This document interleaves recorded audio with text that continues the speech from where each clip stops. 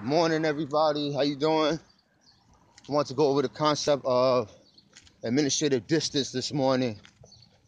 Administrative distance is a Cisco concept related to Cisco networking, or how data traverses the internet.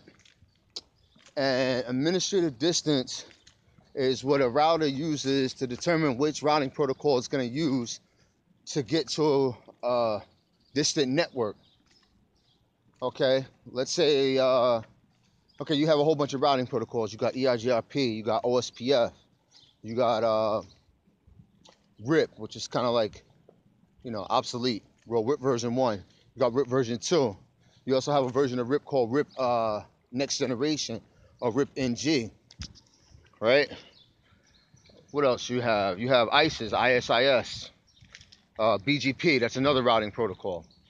Okay, so what administrative distance is? Let's say a router has 2 routing protocols running on it, on the router itself, right?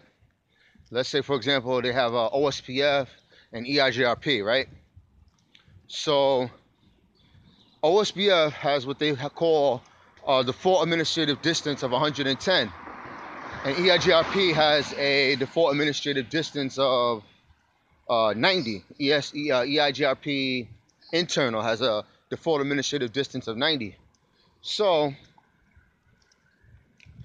the rule for the administrative distance is the lower administrative distance, or the lowest administrative distance rather, between the 2 routing protocols is what the router is going to use to get to a particular network.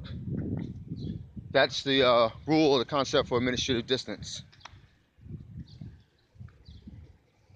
And I'll talk to you guys later.